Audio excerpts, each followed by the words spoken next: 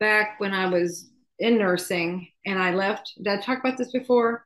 I left intensive care, went into home health, and I was like, and I've been doing that and everything, but I was in a point where I needed some extra money. So I thought I'd pick up a couple of shifts back in intensive care.